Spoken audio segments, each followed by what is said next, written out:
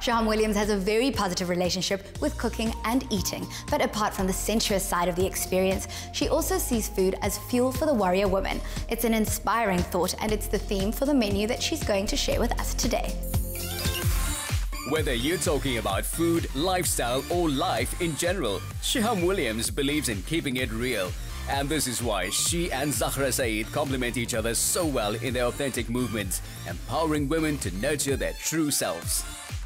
There is a huge shift in the world towards food, not just as a way to sustain us, but also as a way to heal us. Shehaam Williams is making authentic food, not just to benefit her clients' physical well-being, but also their emotional and spiritual well-being. I'm very excited to be spending some time in the kitchen with this authentic food champion. Shehaam, what are we making? So for starters, we're making a pea and mint soup. For mains, we're making a quinoa Buddha bowl. And for dessert, we're doing a chia pudding. That sounds yummy. Where do we start? Okay, so let's start with our pea and mint soup. I'm going to heat up my pot and place my coconut oil into the pot. Then we're going to put our garlic in to the pot, and we can smell that lovely garlic aroma.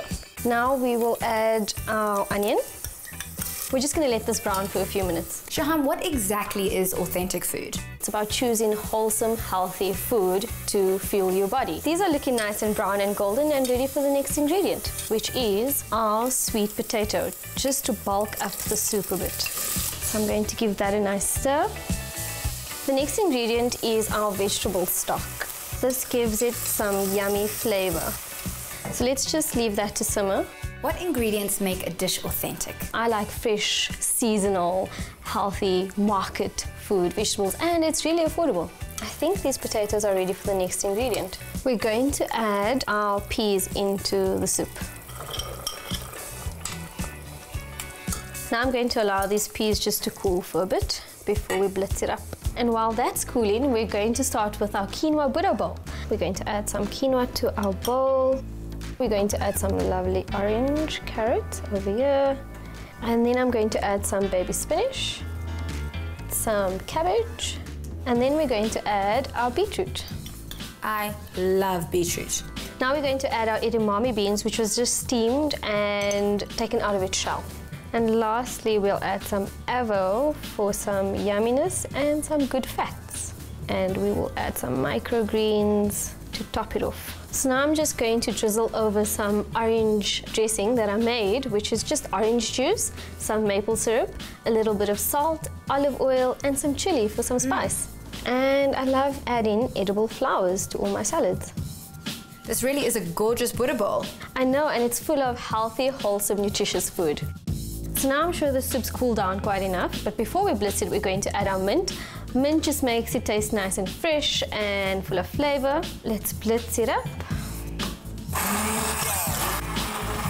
Oh, and it's blitzing so nicely now that everything's soft and cooled down.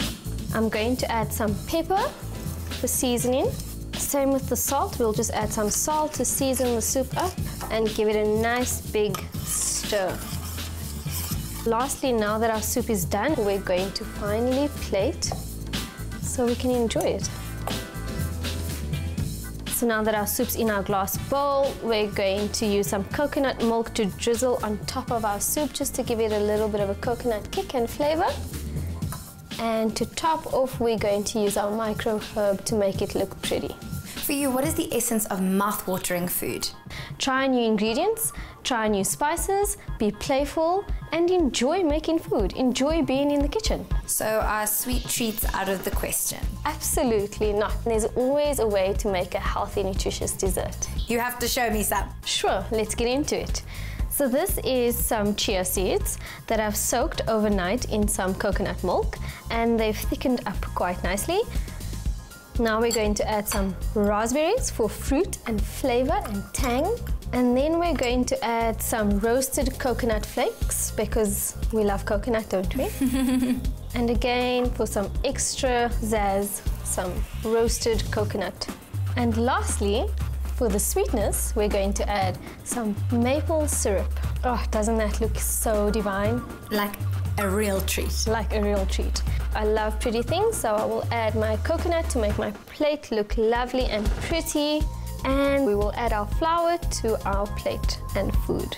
It looks too beautiful to eat.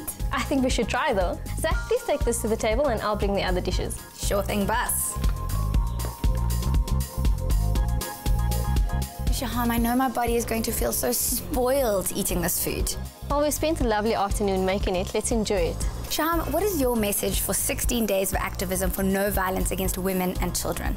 Everything starts with you. You need to make changes with yourself before you can change anybody else. Just always remember that you are enough, I am enough, and start having a voice. Speak up whenever you need to speak up. Shall we? Yes.